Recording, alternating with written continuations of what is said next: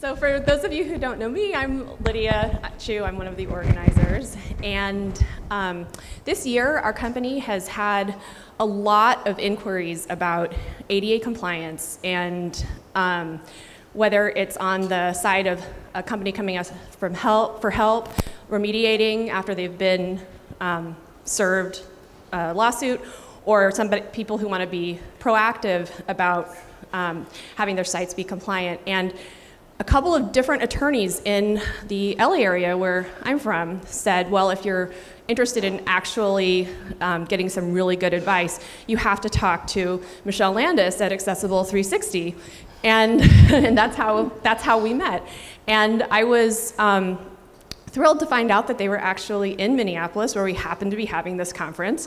And I was thrilled that she was going to be able to speak. Her company specializes, she's a founder and CRO of Accessible360, and they specialize in helping businesses with accessibility audits, I mean, pretty much anything having to do with website accessibility.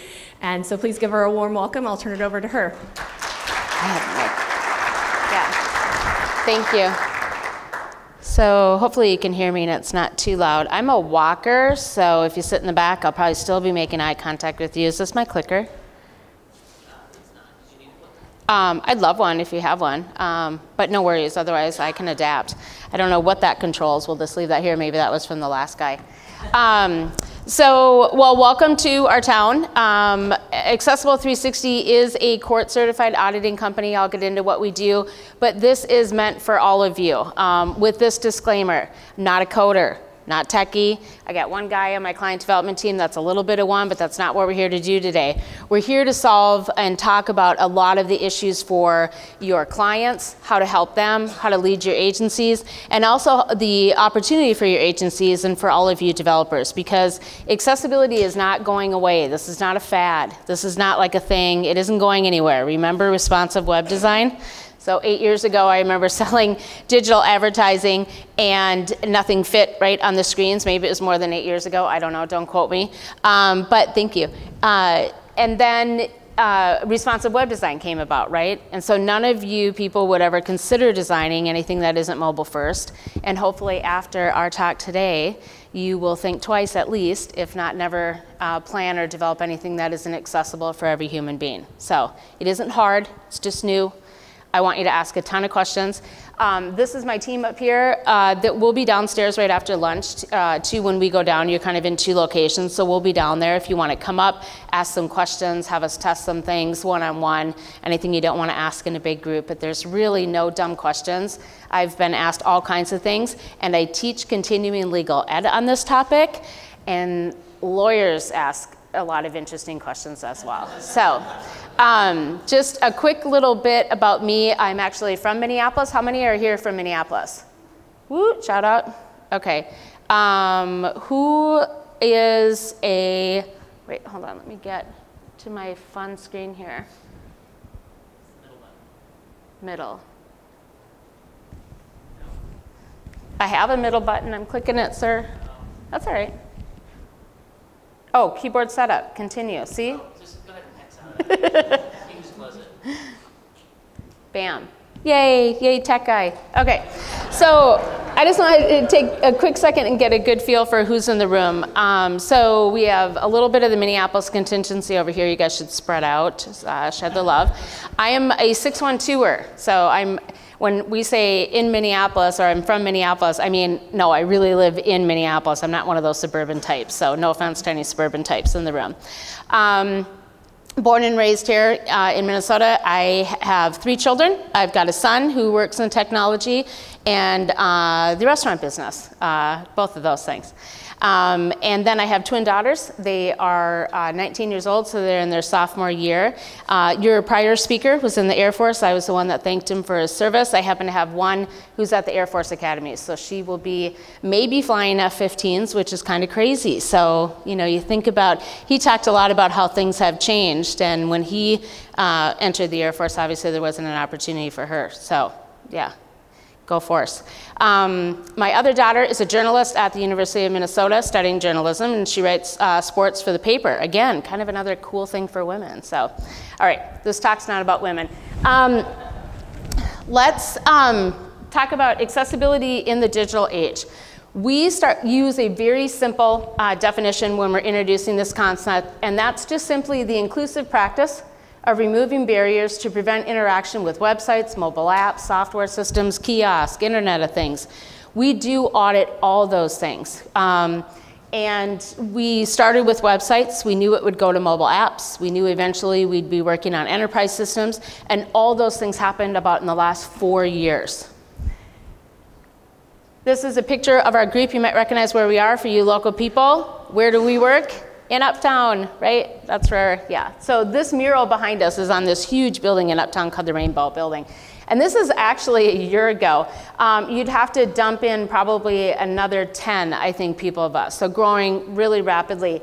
We are a collection of ex-agency people. So one of my co-founders is a gentleman named Mark Lasik. He is well known in this town and across a lot of different agencies. He invented frequent flyer miles. So any of you benefiting from any loyalty programs, you can thank one of my co-founders, Mark Lasik. He's exited from several agencies, including the Lasik Group. Denali was rolled up into Olson, one of the largest sales on record in the agency world. And then our CTO, Kelly Heikkila, ran a mobile app development company called CodeRow. And I would say that, and they wouldn't argue, our other most notable co-founder is a gentleman named Aaron Cannon. Aaron Cannon was born blind, became a full-stack web developer, software engineer, worked at the Nerdery. Just the blind guy, the blind coder. And then this whole thing about accessibility started to rustle up. And he's been working in this field full-time since 2017, but obviously, 2007, excuse me. But obviously a stakeholder for most of his life in technology. So let's talk about why we do this. How many people is this? I get all kinds of questions. Well, you know, I don't know how many blind people use my site. Well, of course you don't, because there's no way to test, right? You don't know, just like if you know they're coming from iOS or Android, you don't know if they're coming onto one of your digital properties that you create with an assistive technology. But it is a large group of people. These are old census numbers. I'm actually working on a presentation for Minnesota High Tech Association in about 2 weeks, and we're using new census numbers, and that jumps quite a bit. It jumps to 25% of Americans have a disability. That's over 56 million people just in our country. This is not just about people who are currently disabled, it's about the aging baby boomer population, right? We've never had a whole group of human beings absolutely dependent and hooked on this. And so there are things that you guys need to start thinking about now as you build for the future and yourselves, or for me, right? So there are 10,000 baby boomers turning 65 every day. We'll have 71 by 2030. 1 in 10 men are colorblind. Anybody want to admit to that? Oh, well, there's 4 of you that are. No. 1 in 3 family members have at least one person with a disability. And the spending power of those people with disabilities, their family and friends, represents about $544 billion annually. So please understand that these people have money to spend. They want to spend it on your clients' websites or your websites, your apps, your clients' apps. And we should not be excluding them from that opportunity.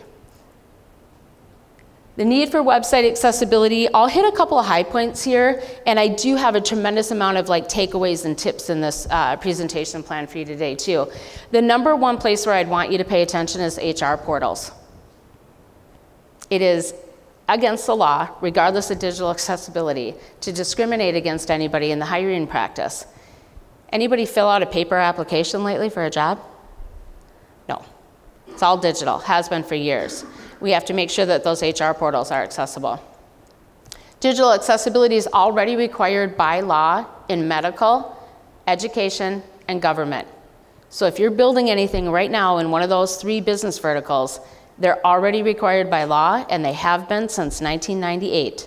And I will give you some tips to walk them through that process, because I will tell you a lot of medical, government, and education clients may not even really realize that they must do this. It's not an option. They have to do it. Therefore, you have to do it. Aging workforce, again, and the general public is really demanding accessibility. So, assistive technologies, there are a bunch out there. Understand that there's nothing you do to a website or to an app after it's built to make it accessible for people. You build accessibility in from the ground up. They come to those digital products with their own assistive technologies. So the one that looks like a little laptop is a refreshable braille display. Over in the right-hand corner, that's an iRetinal mouse. So if you can't use a mouse like I see us here using, or a mouse tracker, one option is to use an eye recognition and literally going through each keystroke with an eye movement and a blink. Fascinating. Physical disabilities might require a stylus and a mouth if you are paralyzed or have a spinal cord injury. And you're, again, moving through those keystrokes a little bit more manually, obviously, than we do. And then a couple of big logos up there, JAWS, NVDA. NVDA just passed JAWS in the market share. And we're shocked because JAWS was like 80%. For people who are blind, they use screen reader technology, right? Where the DOM is read to them and they can navigate through websites and apps. So just keep in mind that the main things about assistive technology, even in your own iPhone or your own Android phone, I invite you to take a look, turn on some of these. When I first met Aaron, he turned on VoiceOver and your screen goes black on your iPhone, and as a joke, he purposefully did not turn it off for me. And so I was frantic because I couldn't make my phone work. He plays those little jokes on people a lot. But built into your assistive technology, when I do teach continuing legal ed, I ask the lawyers kind of as an icebreaker, hey, does anybody here know how to make the font larger on their phone? And of course, you'll always get one or two attorneys be like, yeah, I know how to do that.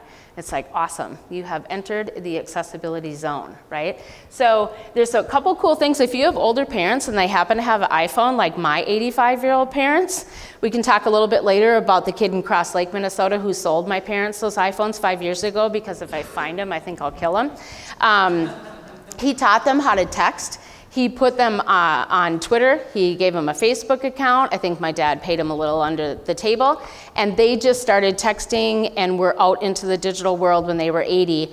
And all 6 of us kids were just a little taken aback. So the things inside the phone, one thing that's really cool though, if you turn on a magnifier and you have an old home button, if you hit that 3 times, you can magnify things. It's a really easy way if menus are shrinking for you and you don't want to wear readers. So there's one little tip. You can just kind of pull out your phone and just kind of casually graze over the menu. So that's a cool tip. This is a screen reader demo from Aaron, and I'm going to play it just for a minute. Has anybody in the room experienced JAWS before, a screen reader? Okay, a couple of you. Great. So bear with me. It's on the Cheesecake Factory. It takes a little bit, but I just want everyone to get just a little imprint in their mind about the screen reader. So hold on one second.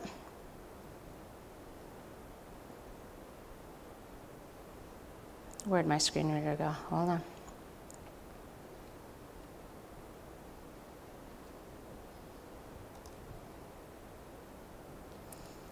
Last night I found an app called TikTok.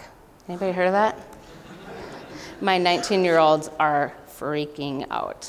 I sent them one.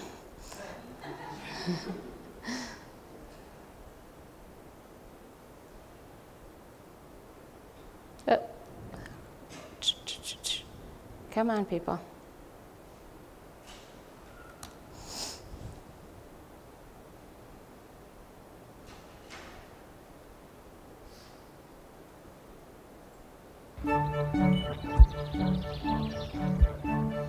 This is not Aaron. Sorry, hold on. Why am I having so much trouble there?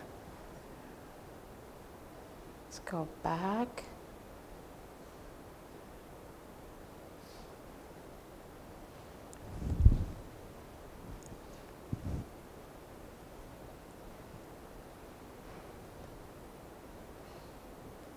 And we're not getting sound. Shoot.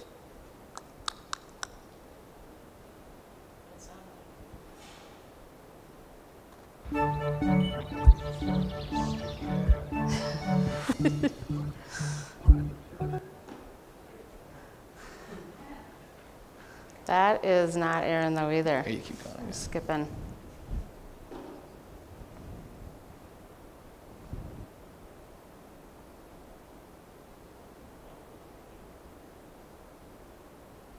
Yeah, it's not getting sound. It goes through the... Told you I wasn't techie.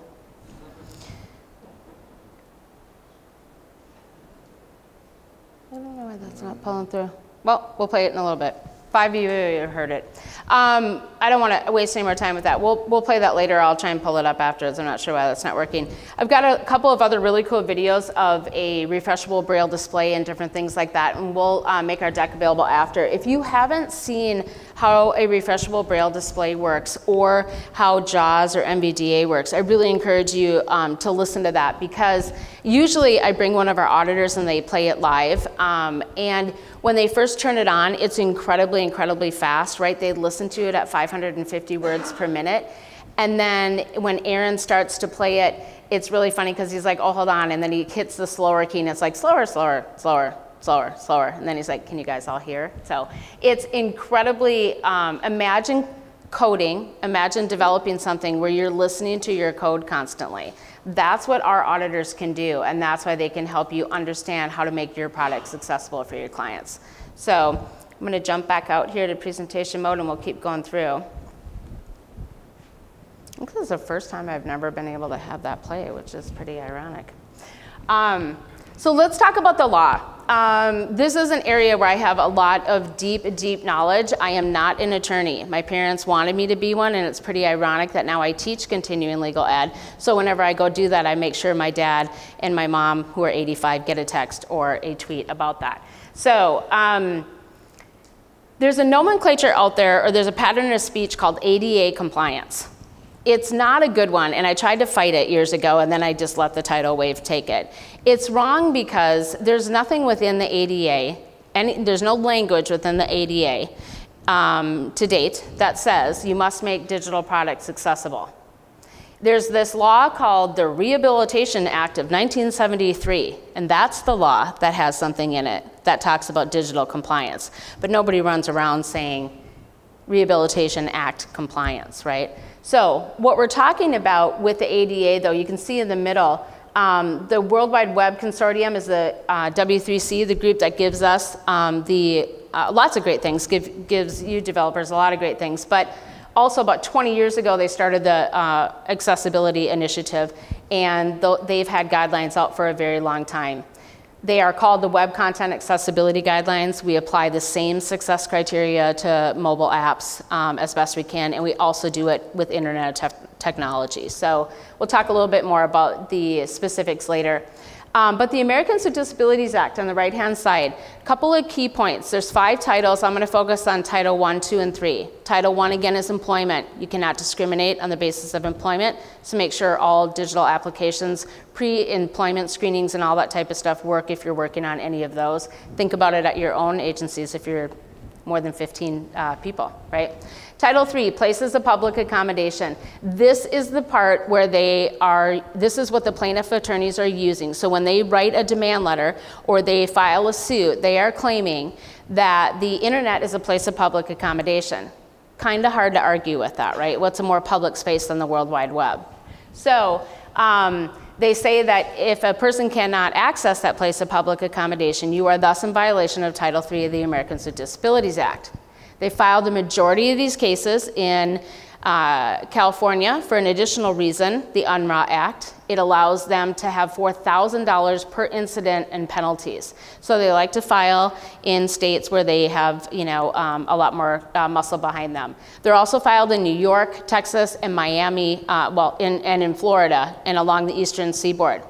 They are filed in district courts. There's 11 district courts around the nation. We happen to be in the 8th district court here, kind of the grasslands, right? Kind of the flyover zone, whatever.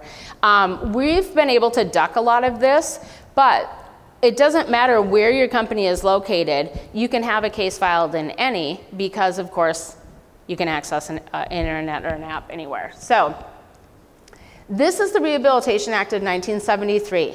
And this is what I want to point out for success criteria testing. Again, 2 types of clients out there. One type of client that you might develop for or work for is an organization that is already required by law to meet these requirements, and they have been since 1998.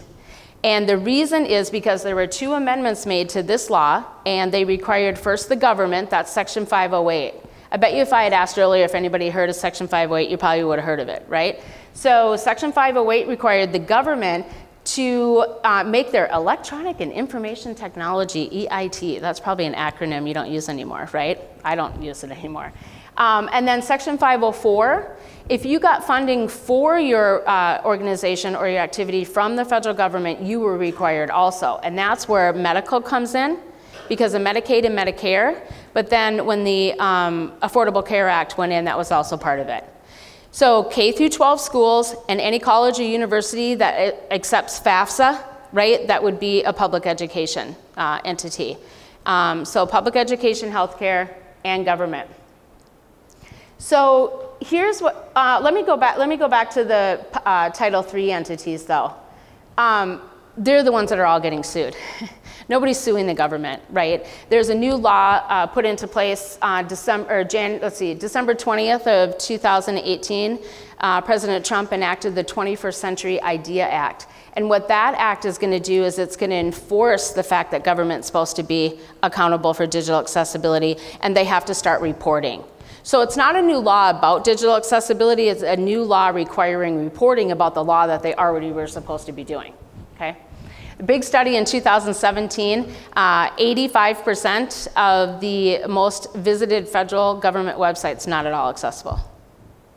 And they were given the mandate in 1998. So government kind of moves like this, right? Okay, so places of public accommodation, those are your clients that are probably all getting targeted.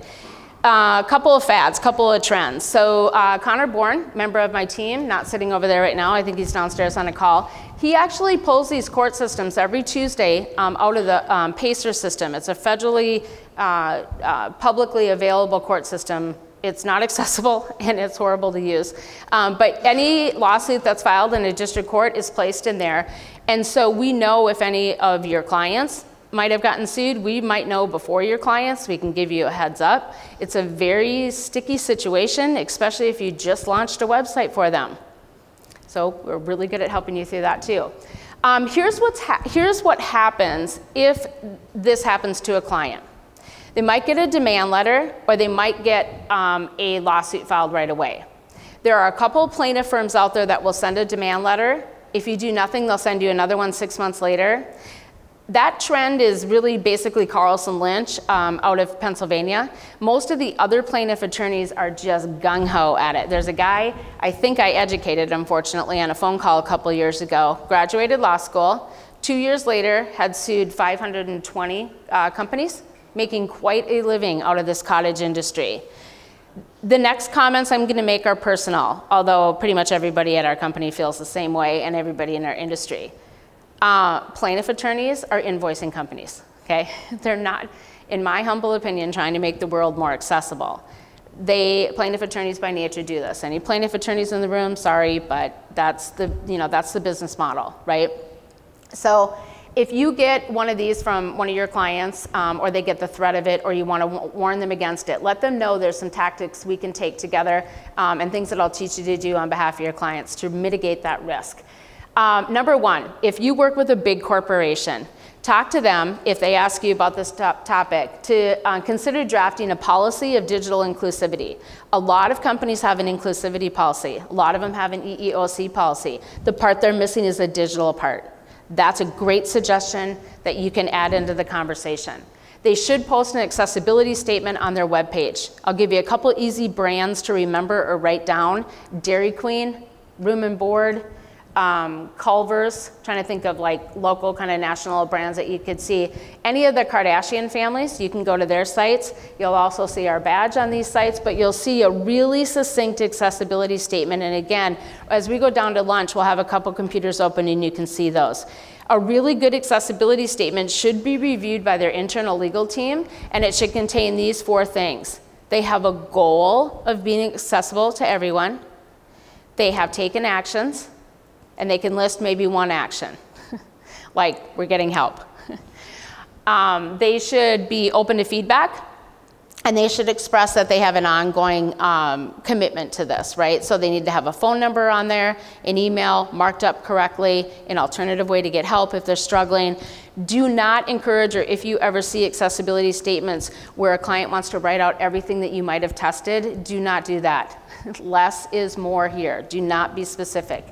The other thing is, they could, we would advise them to maybe designate an accessibility coordinator, not a full-time job. I'd add one to your agency. If you guys are from an agency, I would consider adding somebody to it or a committee. And the reason is because all of these tactics are a defense mechanism, right? So recovering jock, sports fan, your best defense is a super strong offense. And so by way of your clients, the best thing you can do for them is give them these solid recommendations as well. Invest in technical training for developers and marketers. Engage independent approved vendor for a live user audit. We'll talk about what makes us a good vendor, but I'll also talk about what makes a good vendor if you don't ever work with us, because I want you to stay away from the things that are going to get you into trouble, waste your firm's money, and maybe put your client at risk. You should seek a letter of conformance or a VPAT. We'll talk about those in a minute, and then continue to monitor websites. That's what they typically agree to. So, the good, bad, and the ugly. The good, I would say, you know, there's agencies partnering with A360 definitely see an increase in their income to their bottom lines. If you embrace this new competency, this new skill, your income to your agency or to yourself personally will increase. You will be in still a very small group across the nation. Those that have their head in the sand would probably be the bad, right? Don't ignore this, like I said in my opening remarks. So the good is agencies that partner with us help their clients, they reduce their risk, and they're increasing the incomes for their agencies or themselves. The bad is the people that have their head in the sand. The ugly is this: don't go too far.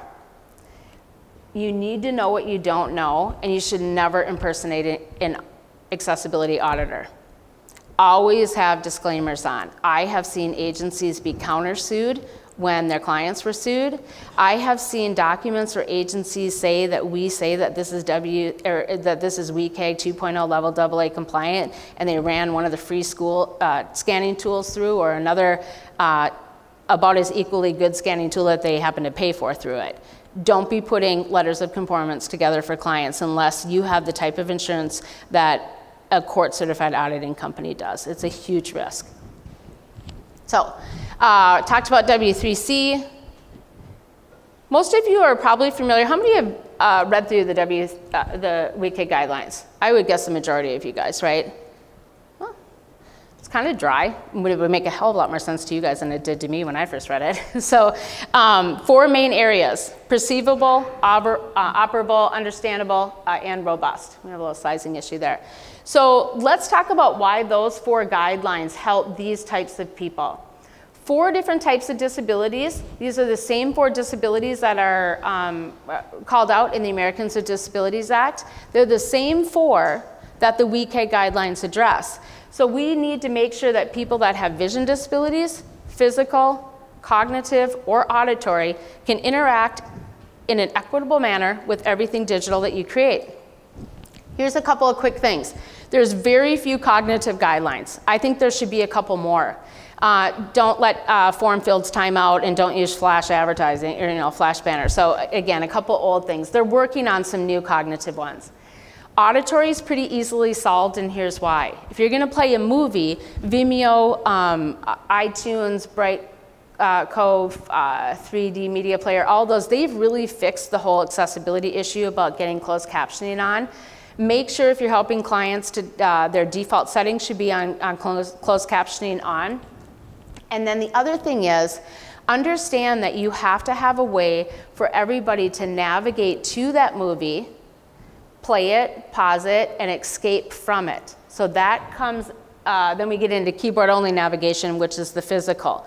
So it's not just about throwing closed captioning on. If you don't pay attention to the navigation part of it, then that video could play constantly in somebody's ear, and that's annoying, right? And they'll leave whatever site or app they're in, right? So visual and physical are the 2 areas that we deal the most in. They're the 2 areas that you will deal the most in regards to the guidelines. Keep in mind, visual disabilities are people that might just need a larger font. They might be colorblind, although nobody wants to admit that here. And then they might also be completely blind, right? And they're using a screen reader. So a wide range of disabilities in there. Color contrast. I forgot to ask in the beginning, who's a designer? Fancy people. Okay, we have a handful of fancy people. So digital accessibility should come into play with what you're doing as well. Minimum color contrast at font requirements, different things like that. Being careful of the color yellow. right? I mean, you guys probably already know that. But anyway, 4 disabilities within there, and those are the 4 we're dealing with. This is a really great slide to go a little bit deeper into the what are the requirements. So people like to say this, the guidelines are so unclear. Nobody knows what accessibility is. That's lawyers talking, that's judges talking. You guys know what it is. This international standard, the Web Content Accessibility Guidelines, it's been out 20 years. We use it in every business vertical that we do audits in, and we use it in every single country. Here's a little insider tip. Every other first world country already has WCAG 2.0 level AA written into their version of disability, the ADA. We are the only country that does not have a law that specifically calls out the requirement for this. Since 2015, if you built a website in Canada, you would have had to meet this due to the Ontario Accessibility Act. And the UK and the EU are now starting to actually enforce the laws that they have on the books. So here's the thing in the UK, and I'm about to teach with some 2 British attorneys, and I can't wait to see what happens, because over there, across the pond, they're still so hypersensitive about GDPR, right? It's all about the cookies, right? And that's all they could talk about when they were here a couple years ago. I've stayed in contact with them, and now they're thinking about this enforcement that's coming through the EU and the UK about digital accessibility. They've had the law, the law has been there, it's been on the books, but they don't have the atmosphere that we do here. They don't have the litigious society that we do here in the United States. People don't go around suing other people over there all the time for a couple of different reasons, but they're gonna start enforcing this and paying attention to it too. 2.1, any questions on 2.1? It came out last summer, 17 additional tests. Everything that's in 2.0 is in 2.1. There's 12 additional tests for level AA, and it's mostly about mobile. So just trying to increase, keep up with technologies, right? The faster and more beautiful things that you guys build, they need to keep up with some additional tests.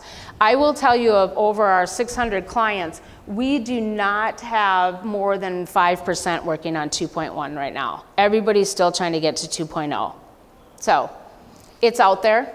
But there's 12 additional tests. We don't push companies to audit to it because it's just driving up the cost, right? So we focus on getting to 2.0 first. Okay, now I have about 3 or 4 slides from my tech team, and this is about the limit of my tech. What they would like you to know is this. The #1 rule of website accessibility, I was gonna ask the question, but it's in your HTML. So we want to make sure that you give a good foundation. If it's done correctly, your HTML is your workhorse to offering accessibility. I know a lot of you don't like to do it. I have heard things like, it's not really programming.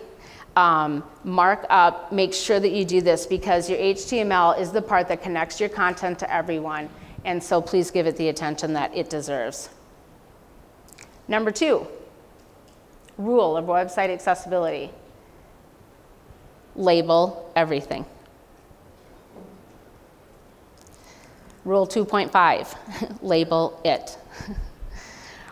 Rule 3, I want to talk about ARIA, accessible rich internet applications.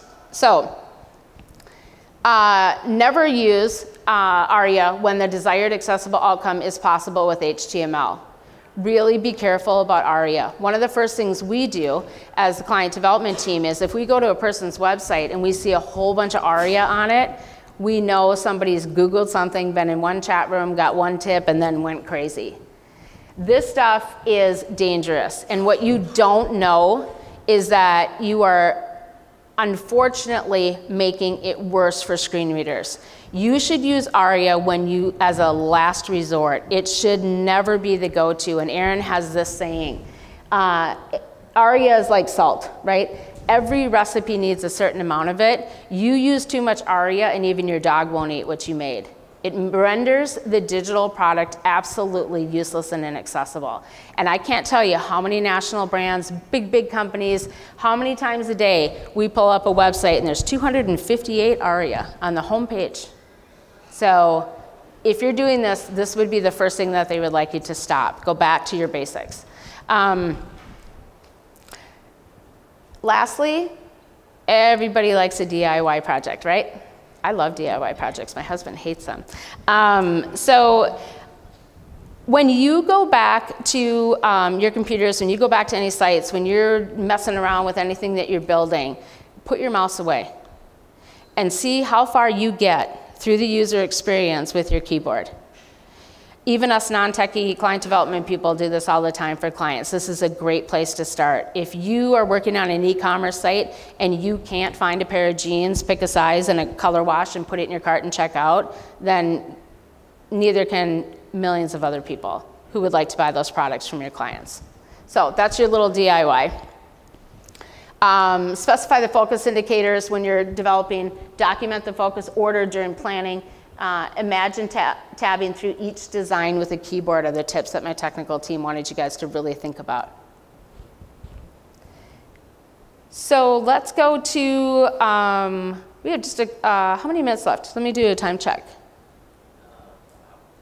Awesome, okay, great.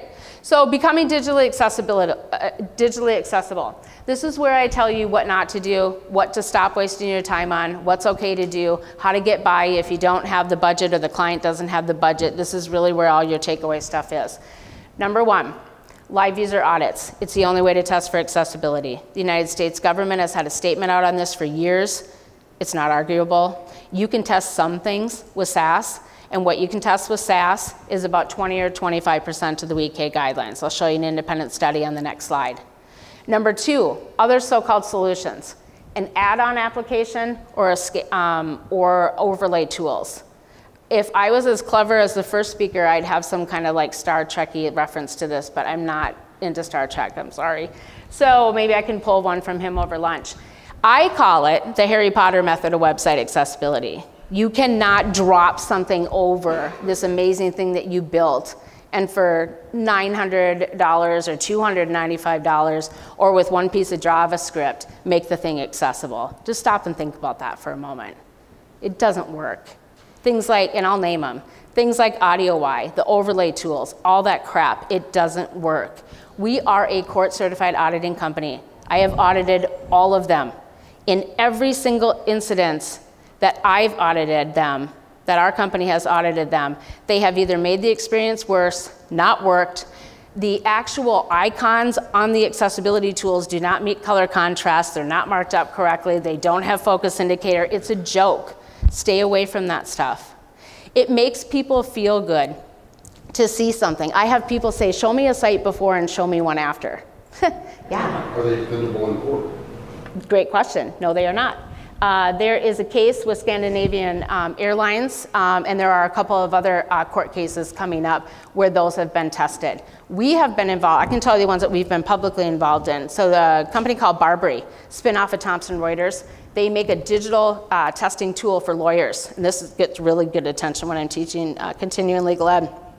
They used a thing, number three, a so-called separate but equal site.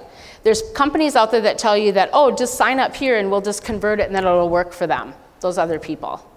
Doesn't work. First of all, it's a huge civil rights risk in my opinion. We had a time in our country where we put people through one door and other people through another door. If you engage in this activity, that's literally what you're doing.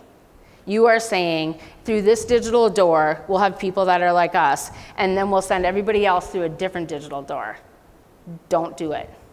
That one, we actually had to audit that other so-called separate but equal site that unfortunately they had paid a few $100,000 for. Wasn't accessible. We had to share our audit report and we had to help them fix it in the time being because they had a test to put up.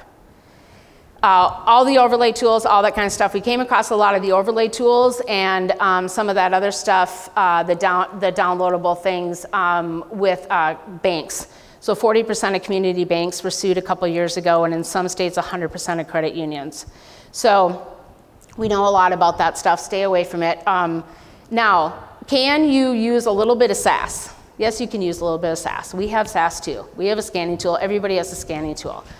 Scanning tool, this is a great independent study. There's probably some over here on the left-hand side that you guys have installed that you're working. You might have a Wave Chrome plugin. We all have one too. Wave is great. Here's the deal. They built a website and they put in 143 known accessibility issues, and they run all the scanning tools through. I think they still do this. They were doing it like every quarter or twice a year. Here's the results. Those scores over there aren't out of 100%. They're out of the 20 or 25 that you can scan for. So if you think that because you have no errors on the Wave tool, or because Site Improve doesn't show anything, understand what you're saying. You are saying that based on its ability to check 20 or 25% of the WCAG success criteria that can be scanned for, that's the score. Now, the reason I call out Wave is it's free. It's got a really good user interface. It's from the University of Utah. It's from a foundation at the University of Utah. It's fine. Scan it. Learn some stuff. It's got great intel in it. But it's not a full test for accessibility at all. And if you don't get any errors on the Wave tool, it doesn't mean what you've built is accessible. Think about this for just a quick second. A scanning tool for text, alt text, right, on an image to describe an image. You could have 1, 2, 3, 4, 5, 6 in that alt text. Scanning tool says, yep, there's an alt text. Super simple explanation of why you need humans in there to test. So, how we test with humans. This is how we do it. We're known for being kind of the Jillian Michaels in the website accessibility. I don't mind that title. I like it. A lot of the other stuff is kind of like diet pills, right? So I correlate a lot of things in accessibility to fitness. Every single day, people are getting either more accessible or less accessible on their website, depending on what new things they do to it. What we do is we pair a blind accessibility engineer with 1 or 2 sighted. They start on the home page, for example, from web page. On the home page, they'll identify all site-wide issues, and then they work through the website the exact same way it was built, off of the templates. We do not charge our clients to audit every single page. It's fiscally immoral. We will find the accessibility issues in the templates. So when we scope a project, if you're thinking of a client or you're building something now, the way that my guys and I would scope this is, we want to know what's on the home page. We'd love to know your code stack, interesting things like that. Then we want an example of each template that's in use, and maybe 2 samples of it if, say, you've got a table on one but a form filled on that template. We just want to experience every type of thing that you have, and then we'll audit it. We will tell you exactly where the accessibility issues are, which guidelines are not being met, and then we will tell you a custom recommended fix. We have built that what we think of is the only fully accessible work ticketing system out there in the world. So Jira, Basecamp, right, managing your workflow. We have a bunch of blind auditors. Those didn't work. So the first thing we did was built from the ground up a fully accessible work ticketing system. It's awesome. It has a really good interface, and it's fully accessible. So if you have an opportunity to work with us, and we'd love to do this, is you'll be working side by side with our blind and sighted accessibility engineers in that work ticketing system. We have our own GitHub version of code. We've done thousands and thousands of audits. So you're putting in an image carousel, you're going to use Slick Slider. Great, open source, we fixed it, here's the code. There is a very fast way to get your clients accessible if you work with somebody who does the majority of this work. So the first step is assess it, right? Audit it. We diagnose what's wrong. Then the proper next step is to give you a treatment protocol. Here's how to fix it. When we're done with an audit, we give you 2 deliverables. One's a technical blueprint report for you guys.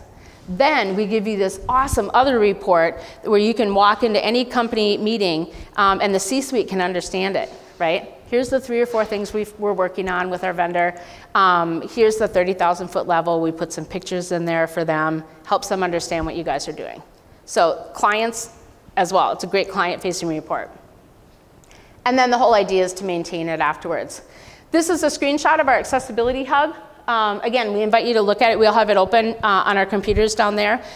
We can show you around in there, show you how you can put in your sprints, how you can map your IDs, how you can parse issues out to different members of your team and assign them. You can filter all different ways. You can imagine a bunch of developers writing a new ticketing system. It's got a lot of fun stuff in there that you guys would like to use. This is an example of an exported report. So if you export it, you could upload it into Jira or Basecamp. It's in CSV. You could do it that way.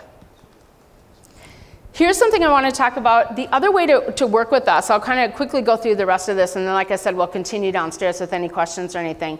But if you're building a new design, reach out to a vendor that is qualified to do this for you. And have them review your designs. Have them review your flat design files. Get accessibility in early. Then they can help you, or we would love to help you as you're building through, right? So a lot of times we don't get called until the purple area. That is not good. Now, the reason because it's much more expensive and more difficult and disruptive to your development time frame to have us go in and have you go back and fix things. So the analogy I use is put your outlets in, before the sheetrock goes up, right? Get accessibility in beforehand, get testing going beforehand. This is a process. If you're developing with a platform company, we have a whole process for those, right? And how to help their end clients. I'm not going to go through that right now. But a path to an agency partner with A360 really looks like this. We'd love you to get through a couple of design reviews. We'd love you to get through a couple of audits. And then the income path will switch a little bit. You should, in all of your proposals, I think, do this right now. I'm trying to get to the takeaways before we run out of time. In all of your proposals, if I were you, I would take this approach. I would say that you guys we develop to meet WCAG 2.0 level AA. If you do not want this product to meet accessibility guidelines and offer equitable access to everyone, check this box. I wouldn't line item the cost for accessibility because it's way too easy for clients to say no or get out of it, and then it's not in there. And it should go into everything. So I would take the assumptive, and I would just say, check this box if you don't want it to. The other reason I say that is to protect your agencies, right? If a client says they don't want it to meet, they can never come back to you and say it is. VPAT. Any questions on VPAT? Anybody know what a VPAT is? I have a funny story to tell you. So there's a couple of guys that wrote the VPAT requirements back in, I don't know, the 80s or 90s. I was in DC, and we were at this big round table, and I made the offhanded comment, which if you get to know me would not surprise you at all, and I said, well, the VPAT's a box checking exercise. And this guy leans over and he says, yeah, I didn't really mean that when I wrote it. I didn't intend it to be that when I wrote it. Ooh. So Ken Salates, great guy, super, we still have a relationship. He actually used A360 we beta tested the new 2.0 version. Here's the difference between a VPAT and a letter of conformance. A VPAT's kind of like taking your kid to the doctor for the physical, for sports, right? They probably never eat, they just kind of eyeball them and they're like, yep, looks good, you can play football. So it's meant to be, you can answer in a VPAT, yes, this meets it, no, it doesn't, or it sort of meets it. So it's kind of the good, bad, and ugly of a product. But as long as you have a VPAT done, it's a box checking exercise. Your RFP submission for, say, a government or medical or school is going to continue down the path because you have a VPAT. But a VPAT's not a letter of conformance. A letter of conformance is more like a bill of health. So is that, you understand the difference there? We do VPATs for companies all the time. We do them for agencies all the time. And again, it's to slide the risk over. We're a court-certified auditing company. If you build something for government, healthcare, or education, you fill out a VPAT and there's an error in it, they can come back to you. That's a big problem. There's a huge case in California right now. It's called a Quitam case, and it's about using federal tax dollars to build something that was supposed to meet certain requirements and now it doesn't. That's a big mess you don't want to go down. So VPAT, if you need them, we can do them. You can do them yourself. A VPAT stands for Voluntary Product Accessibility Template. Clients can fill it out themselves, really. Anybody can fill it out. If you're comfortable, go ahead. If you want a little bit of help, get some help, but understand that it's not a letter of conformance. That's a very slow loading slide. Okay, so here's some key takeaways. These are good things to take back and just talk about, I think, within your groups. There's a real business case for digital accessibility. We talked about the social reason. There's a technical reason. It gets everything that you're built ready for the next iteration, right? And then financial, much lower web development or mobile app development cost if you do it early. And then the legal ramifications. So 4 really good solid business cases for it. I would say trust but verify is a great takeaway. Ensure the products you're incorporated have a solid foundation for clients. Don't rely on automated testing tools, but if that's all you can do, then just understand where the limits are and start using them. If you're not doing any of it, start there. If you have a little bit of questions, then reach out. I understand that not every client's going to be able to go, you know, the full Monty, right? They can't afford it, it wasn't in it, but start building what you can in, and again, start with your HTML. We have a saying at A360, nothing about us without us, and that's just our mantra. If you want to know if something, you know, is usable by somebody who's blind, ask somebody who's blind. You know, that kind of methodology.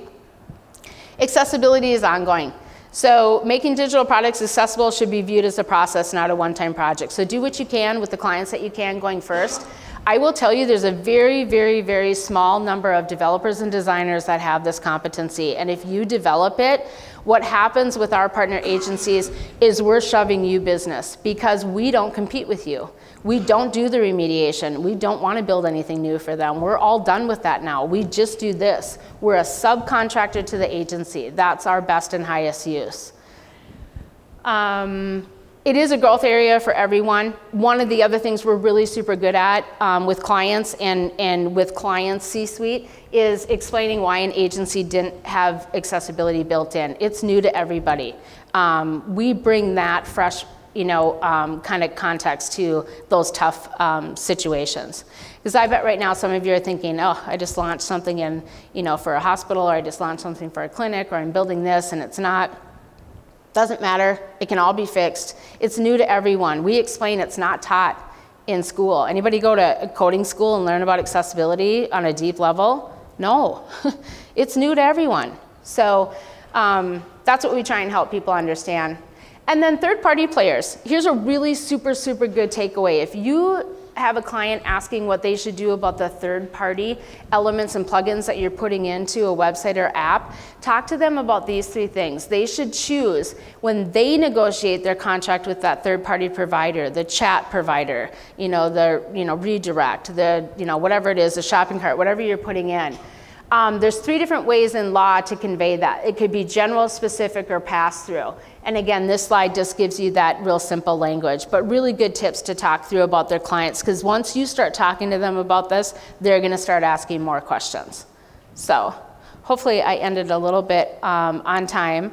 At the end, I just have a couple of things just to ask yourself. You know, is equitable access discussed with your clients? Do you know how to explain its importance? And are you impersonating an auditor? Hope not, because we're here to help. So if you're building apps for healthcare and wellness, make sure that you're covering that type of stuff. Really, really super important. We're, for you guys here in Minneapolis, we're right in Uptown. We do a lot of meetups. We do a lot of informal questions, you know, all that kind of stuff. If you just want to have a great sit down, come by. We're right above Chino Latino on Lynn and Lake Street. So, or Lake Street in Hennepin, sorry, thought we moved. Platform providers got a lot of other stuff in here. Just going to kind of fly through this stuff. Again, we'll definitely make our deck available. Take this back to your agencies. Any questions from the agency perspective that you want to ask now, or do you want to just go eat and chat downstairs later? Yeah? One of the things, and Valerie can back me up on this, one of the things that we use to sell and you might want to incorporate too is ADA compliance works really well with search engine optimization. Oh, yeah. So that's so funny that you say that. Usually I say, do you understand that accessibility is, like, there's nothing more you can do, right, for SEO as a basis. Yeah, we had a VP of our remediation, Peter Qualley, who ran search engine optimization for years. We talk about that all the time, right? But again, here's why we don't talk about that to our clients, is because a lot of our agency partners sell that as a service. So it puts us in a little bit of, we don't want to take anything away that you're monetizing now. We are a really good vendor. We know our place. We kind of stay in our lane. But yeah, super, super valid point. So we obviously shouldn't present ourselves as auditors. No. Is there language you would recommend that we use to say that we are aware of and trying to meet accessibility requirements? Yeah. How would you say that in a proposal or in a description of the services we offer, Mm-hmm. we're not looking for certified, but we do what we offer? Yeah. I think there's a couple of different ways. I think if you have any certifications like the IAAP one, it doesn't take long. It's actually not fully accessible, the testing, but that's a different story. But if you guys took that, so we did it even though the tests, our auditors didn't even feel they were worthy of them testing for, but they did it because, again, sometimes you just need those labels. So I would get certified in IAAP. I think that would be a great one. And then if you collect the things that you've been to, I don't know if you take the time to write papers or stuff on it, but if you just say, we're an absolutely informed agency, we'll do our best to do this. And then I would add the caveat, if you ever do really need a letter of conformance, we certainly can work with, an auditing company to get you there. Yep, but tell them what you do. And I'd be careful about the part that when you hand it over to a client, don't talk about what you do if they can wreck it when you give it to them. If their marketing or content editors can wreck stuff, that's the other thing we're really super good at communicating to your end clients. You could do this great thing and we give you a letter of conformance and you hand it off to them and in 10 minutes they've wrecked the, So talk about what you can do and then just say, yeah. So regarding that, so let's say that the site is great, it's been signed off on and everything, and you can navigate the site and everything, and then on a blog post, a content editor forgets to put an alt tag on an image. Like, relative risk there is that. I'm assuming we should put some language in our contracts about the ongoing content editing and liability for that and all that, but. What's the relative risk there? Or I don't know if that's something you can comment on. So here's the funny thing about alt text. Aaron and a lot of my auditors will say, there's a reason it's called eye candy. Unless there's an offer in there or a discount coupon, I could utterly care less. I could skip it. Put yourself in their shoes. They have to listen to everything. And I should try and play that. I'll play that video downstairs for you guys. But here's the thing about risk. 90% of any demand letter or lawsuit, they're settled within 2 days to 2 months. So the plaintiffs might run a scanning tool through. Now they just seem to make real general accusations. They kind of paraphrase. They're pretty funny. They paraphrase the WCAG guidelines and they send every single company the same demand letter. In fact, we could play a game, take the name off it, we could tell you which law firm sent that.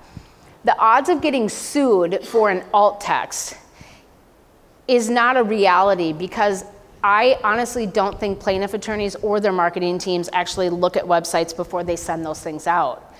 If that were to happen, the reality of it is when we get those, sometimes on the first call, we'll sit and walk them through and say, yeah, you don't have alt text on the home page. Could your developers throw those up? Can they get an accessibility statement up? In that interim time when you get a demand letter and before they file a suit, there's some things in strategy in there that we will really help you do. Your risk isn't huge if you're missing an alt text. Your risk is bigger if they can't use the site. And that's what we often are in court defending. Like in June, we went to trial with Omni Hotels International. They kept getting sued. The claims weren't valid. And they're not even technically sound or right claims. And Aaron testified and showed, via video how he could do it. It's kind of a juxtaposition in that it's like proving a negative. Is kind of the situation that you're in. Most websites are not accessible. Fact. Most of them don't work for people. Fact. So the demand letter, regardless of how erroneous it is correct, even though it's not based on actual research. Did I answer your question? Yeah. I think educating your clients about what they do on that front end is really important because that's the part where everybody's looking and scrutinizing and they run some tool through or everybody runs a different tool through and they get different answers. We don't even deal with any of those tools or anything when we're really involved in litigation. They play zero part. Yeah. First off, fantastic presentation. Oh, thank you. On that. We have a lot of government and healthcare clients, and a lot of times clients do really want to do the right thing. Yeah. So in their hearts, they want to do the right thing, and we talk about accessibility. Yeah. But it always comes down to a budget issue. So in terms of a project cost, like is there a, what is that, you know, like if we were to do it partnering with you, just as a kind of ballpark, what would that mean in terms of percentage to add to the cost of the project? Here's the beauty of the answer, less over time. My goal is for you guys to do as much of it as you can after you go through projects with us and we're there as backup. That's my ideal. I don't want to drive the cost up for clients. I want to keep all the billing with the agencies. I want to be this subcontractor that goes in and does our niche area. So to answer your question, 10 or 15% of the overall build is a really good number. Okay, so it's just like everybody comes to you, how much for a website? I don't know, what do you want to do, right? I get the same questions. So 10 or 15%, but less over time. I talked about that new design build. We charge $39.95 to review design files, okay? After you've done several of them and you know what to look for, you charge your client the $39.95 and get us involved just where you need us to do the QA testing. That's the business opportunity that we bring to the table. Again, we're a bunch of ex-agency people. We do not want to compete. We want to work together and support you guys. Does that help? Yeah. Okay. I read a monopoly. Yeah. What about hosting platforms like Shopify? Yeah. Because you're kind of limited in what you can do. Here's why you got to get to know us. We have a partnership with Shopify, and I'll also tell you the e-commerce platforms that don't work and you should stay away from, but I won't say that out loud here. Shopify has a guy now named Scott Venkel, and Scott Venkel is the in-house accessibility coordinator there. We talk to him weekly, just emailed him 2 days ago. They have a theme called Debut. Start with that. That's a good one. Their Shopify Plus version, the shopping cart, if you don't let your client talk you into putting in all those aftermarket apps, which we're working through right now, you're good to go on the shopping cart. Shopify is an awesome one. We got to them through the Kardashian sisters, to be honest with you. Yeah, we were having trouble. They were on Shopify Plus. Stillwater Agency, I'll never forget it. Peter called him probably 6 months. He was on the chat room on Shopify. Shopify's like, I think something's amiss. And again, a lot of other e-commerce platforms know something's amiss and they're not really doing much of it now. Back to my Clint Eastwood side, good, bad, and ugly. I know an e-commerce platform company where we gave the code to solve one of their versions, and every merchant they gave it to, they charged each one of them again, instead of just pushing it through in a maintenance upgrade. That makes me sick, but they did it. So, what else? Any other questions? We're out of time. So. We're out of time. That's the gone. Michelle will be around, it sounds like. Oh so yeah, we're going ask downstairs. We're going to have lunch, hang out. So yeah, if there's something you're building or something you want us to look at, or you want to hear the jazz video that I couldn't get to work earlier, we'll be downstairs in the lunchroom. And I just want to say thank you. Thank you for having us. We're happy to jump in and give you guys some help. So.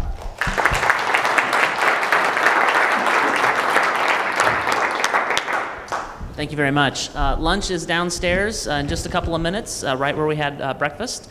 So we'll head down there, and we'll meet back here at 1 o'clock. I think Andy has delusions of grandeur or something like that. So we'll meet back here to hear about that.